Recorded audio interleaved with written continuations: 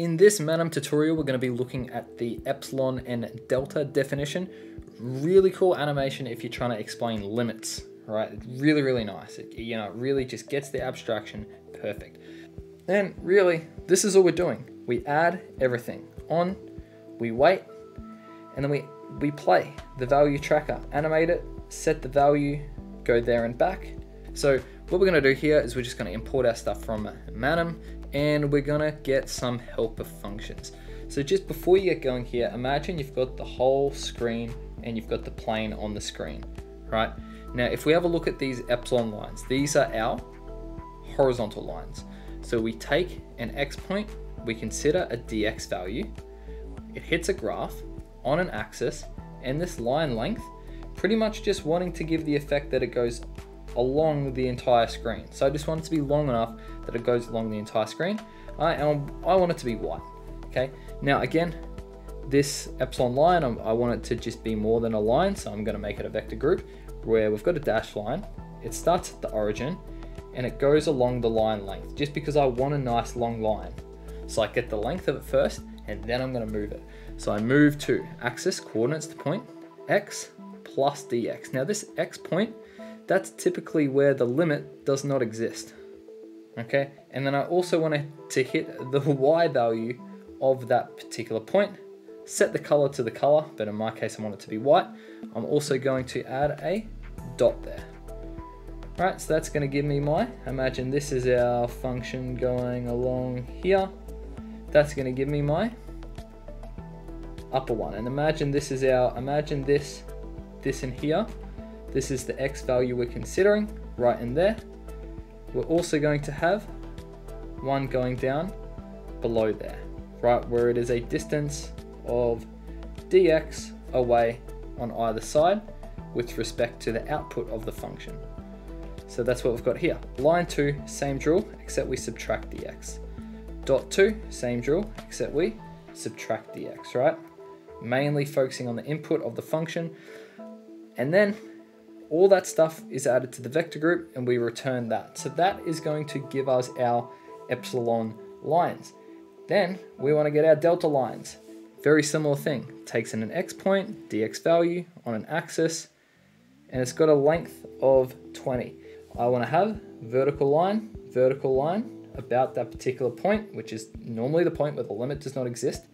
Similar thing, it's a dashed line, set the length first. So I want it to just be a nice long line that takes up the whole length of the screen. Then I'm going to move it to x plus dx. And then I'm going to have this one as x minus dx.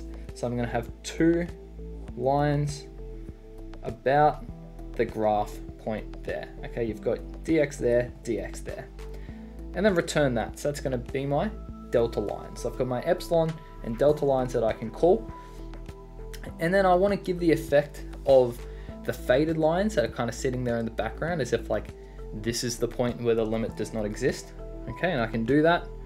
I can just create a get faded lines where it takes in an x, a graph, an axis, the line length, and so on and so on. But I set the opacity of this one to 0.5. Again, everything's vector group.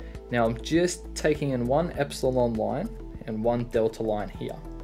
Now again, it considers that x point, but you'll see here that I've got x plus 0.000001 for that point.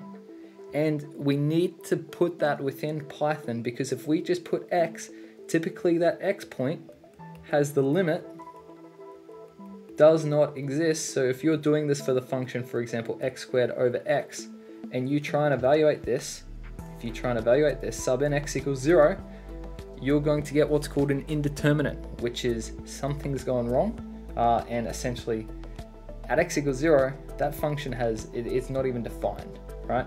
So you've got to put in that plus 0.00001. Otherwise, if you run it, Python will give you error. Nothing's going to happen there. So then we return that stuff. That's our epsilon and delta lines added to that vector group there. So now this little function here, this is that you get. It's like here's the undefined point and here's the range, and see if they're connecting as one another get along there. I didn't really know how to do this. So I sort of just went, okay, well, it's going to hit an x point. It's going to have a dx value. There's going to be some range that we want it to go out from this way and this way. It's hitting an axis, it's hitting a graph, and so on and so forth.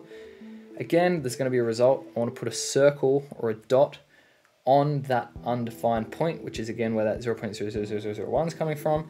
And then I want to give the effects of the line.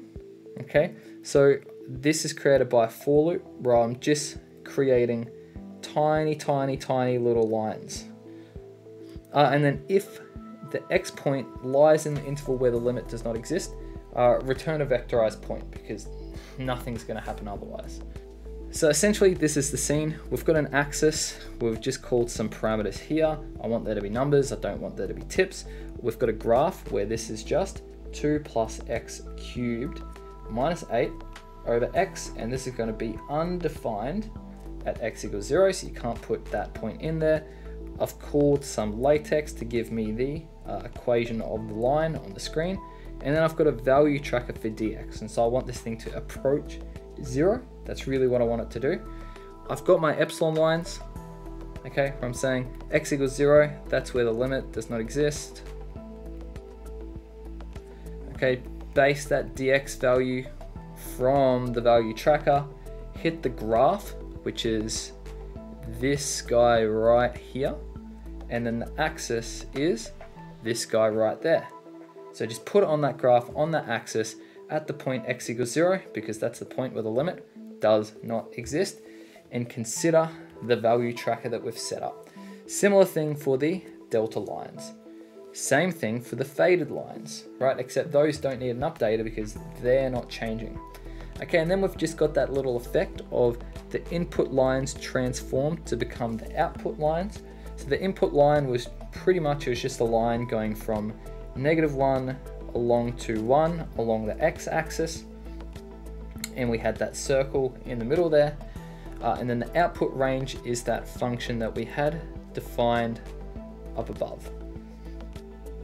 And really, this is all we're doing. We add everything on, we wait, and then we play the value tracker, animate it, set the value, go there and back, create the input range, and then transform it to be the output range. So as if to say, well, does this input match that output range? And then go there and back again, just so we're really illustrating out, well, what is the limit for this particular function here, and does it exist? You know, with the considering x from the left-hand side and x from the right-hand side.